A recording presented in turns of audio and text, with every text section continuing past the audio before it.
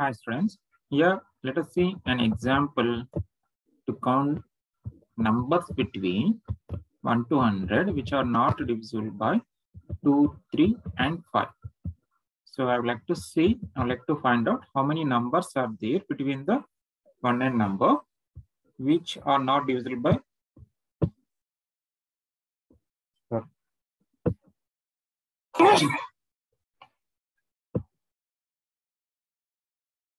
which are not divisible by 2, 3 and 5. So here, what is the logic I write? So for the repetition purpose, I'm taking here for loop for I equal to 1, I less than or equal to 100, I plus plus.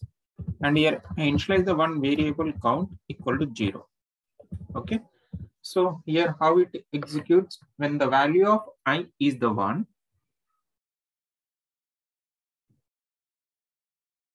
Okay.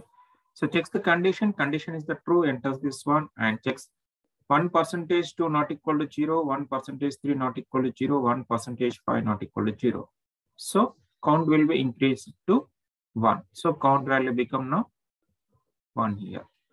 Next, after this execution comes to here, I value become 2. So here 2 less than or equal to 100 condition is the true. I percentage 2, 2% 2 is not equal to 0, condition false. Then it doesn't check the remaining condition. Then the count value is doesn't increase it. Then I value become 3. When I value is 3 here, then so condition true again 3 here, 3% 3 not equal to 0. This is also false. So it doesn't execute. Then again goes to I value become 4. 4% 2 equal to 0. So it doesn't execute like that. When I value is the 7, which is not divisible by 2, 3, 5, then count value increase to.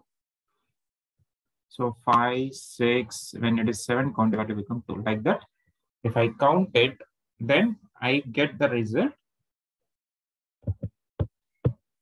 The number, the count between the 1 and 100. Let's see here.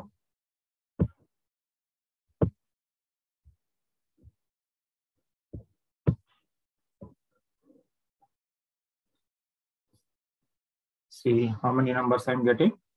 I'm getting which are not divisible by 2, 3, 5 or other. There are 26 numbers are there. What are those? Like 1, 7 and remaining other numbers.